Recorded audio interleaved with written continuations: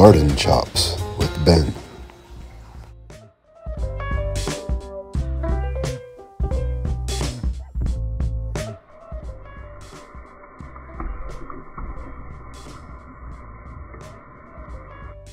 Today, we are making meatloaf.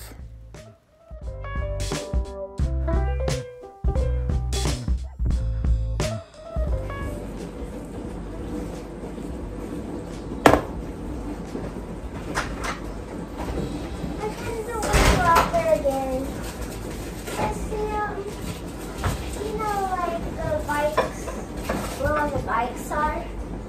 Are you talking to me, Iris? Yeah. What did you say? I kind of don't want to go there anymore because You wanna do what? No, I kind of don't want to go out there anymore. You know why? I don't know why. Because you know that like all the bikes are Mm-hmm. and that cubby, whatever chubby it is. The bike's kind of chubby? Yeah. Cubby. I don't know. Cubby?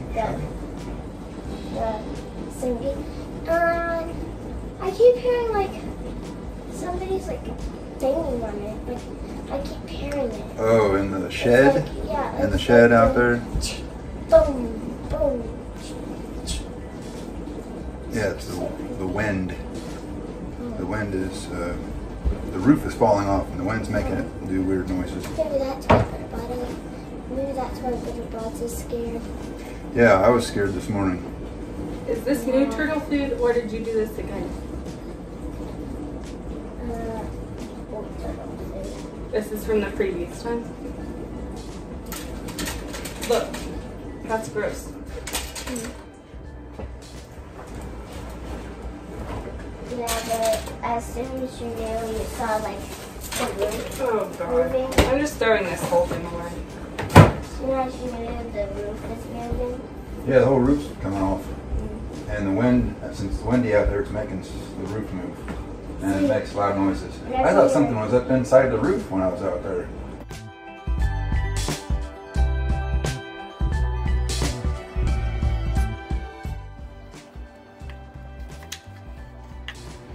Okay, meatloaf today. You really can't do meatloaf without onions.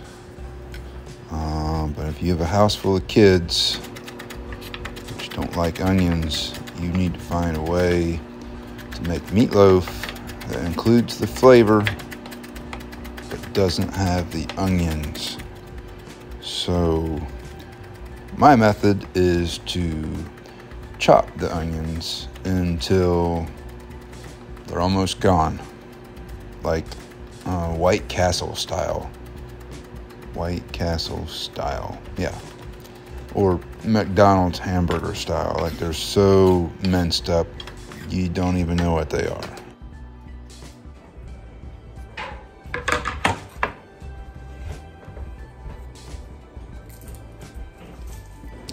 So now we're gonna throw in a couple cloves of garlic.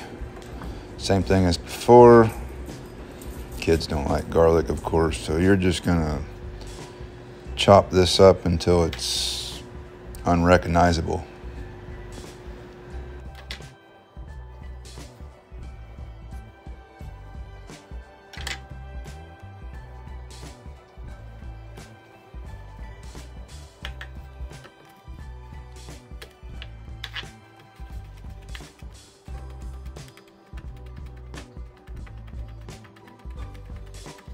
Okay, so the best way to mince up garlic is to add salt to it.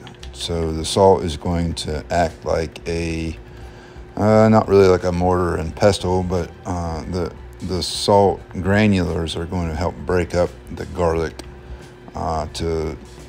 it's kind of like an abrasive effect, but it helps mince up the garlic a little bit better.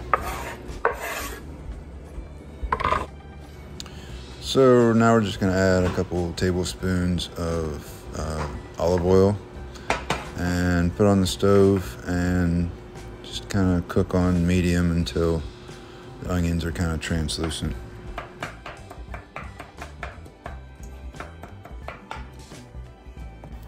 So now we're going to add a pound of ground beef and we're going to add a pound of ground sausage.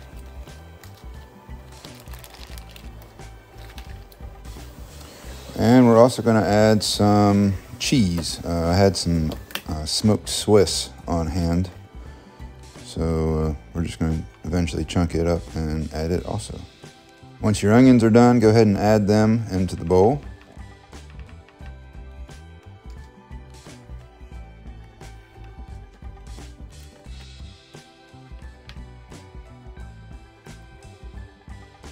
Alright, so we're going to chunk this cheese up into 1/4 inch to 1/2 inch size cubes and just toss them in the bowl with everything else. You can also chunk up some green peppers. It's also delicious in the meatloaf. You could saute them with your onions, but it's excellent.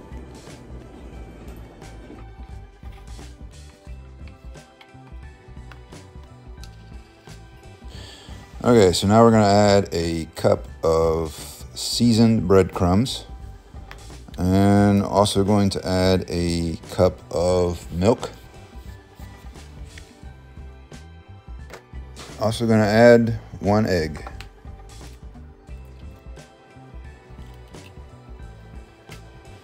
Alright, go ahead and take your wooden spoon utensil and mix it up to combine, and the best you can. But we're eventually going to get in there with our hands, but we'll mix this up with the spoon, and then we're going to get our pan greased up, all ready to go before we put our hands inside of the meat.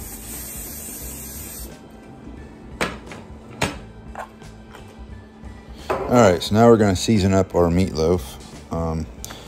I had taken our salt and pepper shaker out of the house for an event this last weekend, so I found this low sodium salt, and that is red cayenne pepper, but just use regular salt and pepper will be fine.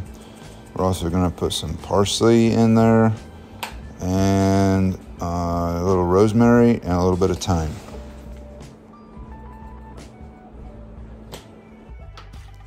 Okay, get right in there.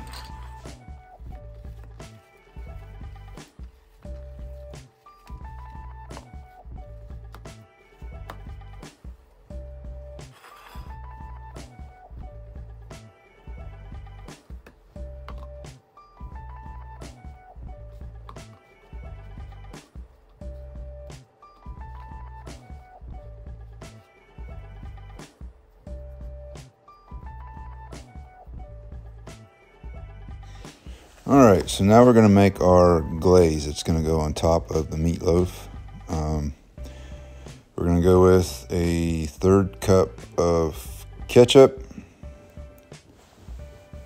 And we're also going to go with 2 tablespoons of sugar.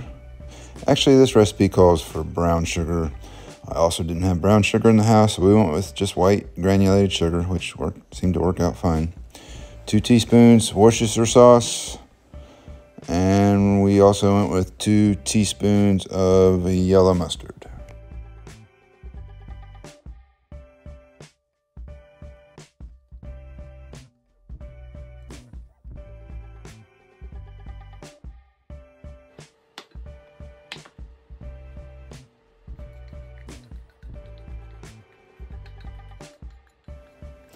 Okay, go ahead and take your glaze and spread it over top the entire meatloaf.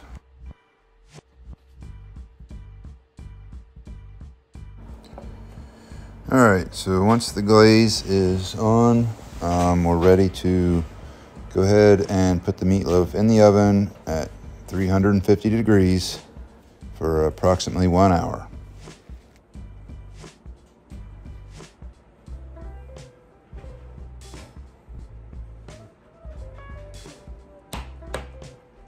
Alright, so if you want to be absolutely sure that your meatloaf is cooked all the way through, this one here was a little thicker than normal, so we're going to stick a thermometer in the middle of it and just make sure it reads over 160 degrees.